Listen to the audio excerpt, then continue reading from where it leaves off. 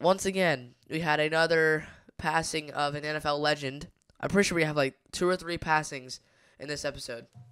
But former Ravens wide receiver Jacoby Jones died in his sleep at the age of 40. So, I do not know how this happened. Obviously, he fell asleep and never woke up again.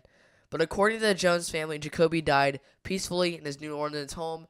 Jones is known for his miraculous 108-yard kickoff return in Super Bowl XLVII against the 49ers, making history of the longest kickoff return in NFL history. So, you know how whenever someone retires and I look at the thing I remember the most, and this is what I think of. All right, whenever I think of Jacoby Jones. All right, so we're just doing this cycle all over again, but we're gonna go. And if you guys have never seen this, this is going to be your first time. But obviously, if you're new to NFL, or you're new to being an NFL fan, sorry about the quality. I'm used to the quality being really good. But here we go. The kickoff, 49ers kicking off in the Super Bowl. And there's the scoreboard coming up right there. 21-6, third quarter just started. And here we go. Look at him go. That's crazy.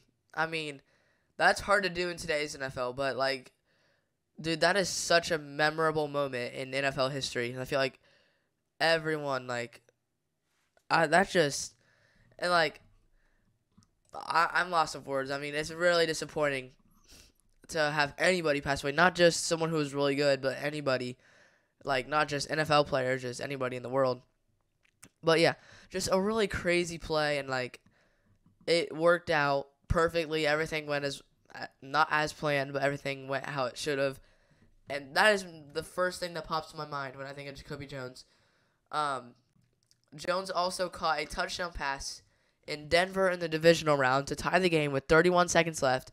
That play is now called the Mile High Miracle. The Ravens went on to win that game in overtime, which was crazy. So he's really created a lot of special plays, not just in like that year, but in his career.